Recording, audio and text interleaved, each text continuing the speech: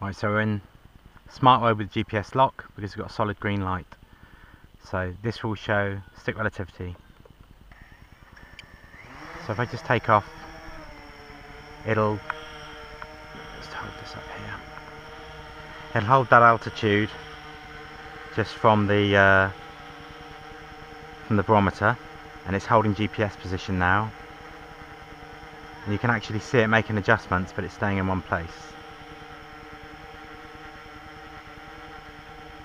Now the stick is setting the altitude, so if I move the stick up, it will climb,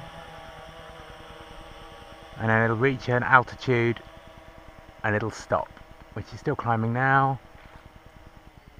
Now it's stopped. So it will stay at that height until the battery runs out. And again, if I drop the stick down to there, it'll descend until it reaches that preset height,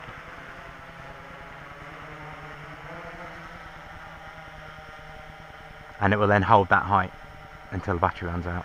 And again, I'm not touching anything on here. Now the stick relativity is that at the moment it's pointing away from me. If I push forward stick, it will fly away from me, and if I pull backward stick, it'll fly towards me. Now if I turn it so it's pointing nose in, it knows which way it's pointing. So if I push forward stick, it'll move away from me, and if I pull backward stick, it'll come back to me. And it does that in a circle around where it thinks I'm standing. So if I move right, it'll go round me in a circle, and I'm now at 90 degrees to where I started. If I push forward stick, it'll go away from me. If I pull backward stick, it'll come towards me. And again, if I turn it round,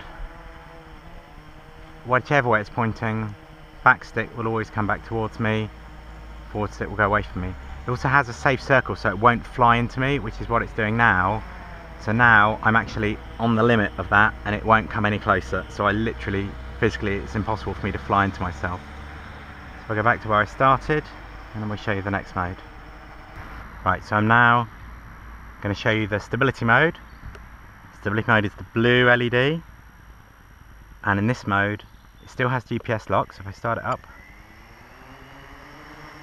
if I take off,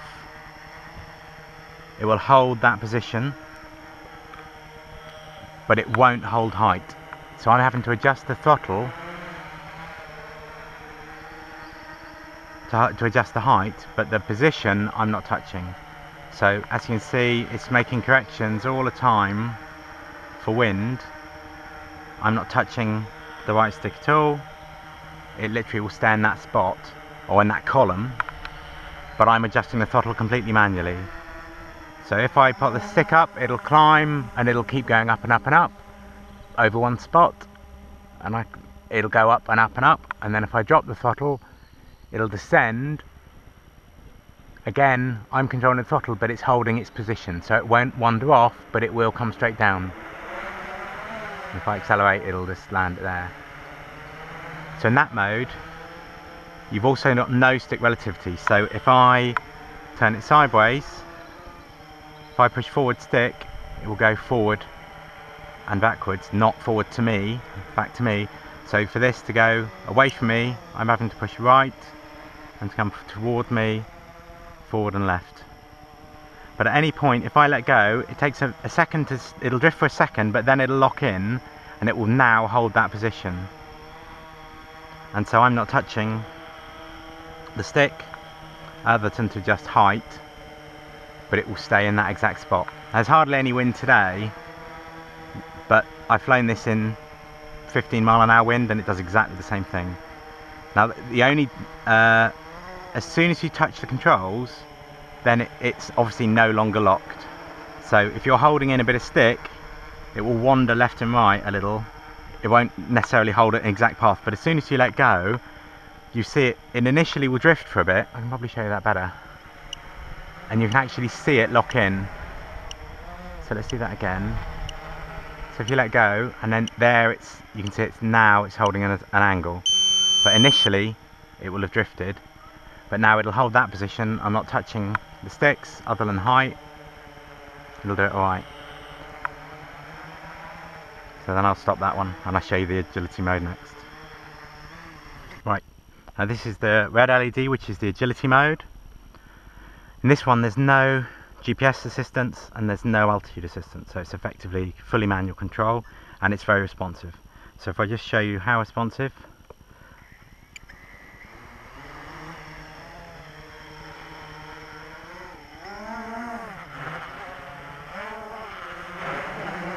And you can literally fly any aerobatics that you want with a quad.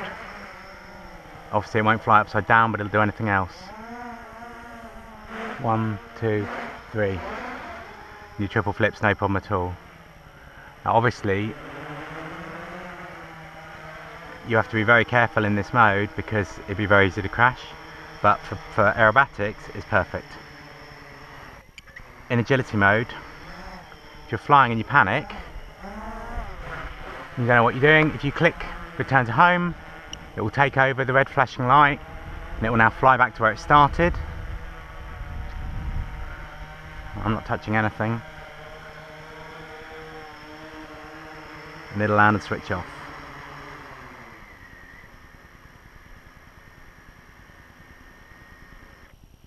Now obviously you have to hit return to home before you crash, but it does mean you've got a little safety net. If you're trying out something new, as long as you're at a reasonable height, you can get away with a lot more than you can with a normal quadcopter. I hope this is useful.